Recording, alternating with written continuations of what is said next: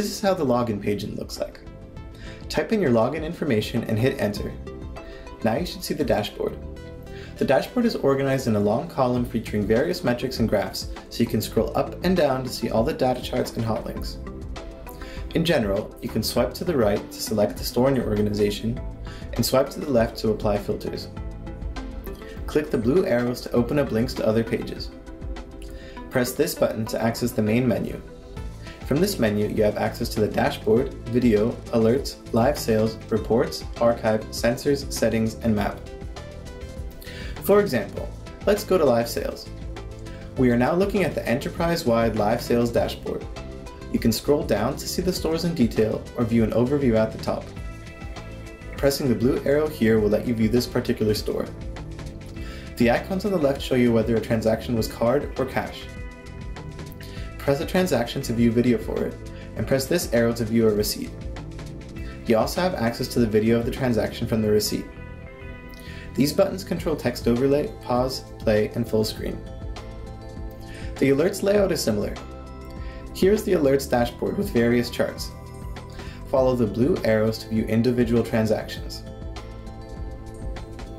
This icon indicates that these alerts are for review. You can view the video of the transaction that triggered the alert and also look at the receipt. Now, let's look at video. The default view is to have one larger video feed on top, followed by smaller video feeds below. If you hold down your finger on a video, you can then drag it to a new position like so. You can view video in both portrait and landscape mode. If you want all the videos to be the same size, select proportional view in settings. If you have a 360 camera, you can pinch to zoom in and out and rotate the camera by swiveling your fingers. Clicking on a video feed will bring up a single video, also available in either landscape or portrait. Now let's look at reports. Go back to the main menu and press reports. You should now see a number of reports available. Let's choose one. The data is arranged in a matrix. Click on an icon at the top to see what it stands for. Scroll sideways to see the whole report. You can filter the report by swiping to the left. Clicking on a blue arrow at the right will bring up a list of relevant transactions, their receipts, and videos. When you are looking at a video, you can press this button to take a snapshot, or this button to start recording to your iPhone. Press the stop sign when you are done. These videos can be accessed in Archive, and you can press Send to Archive to upload them to the cloud.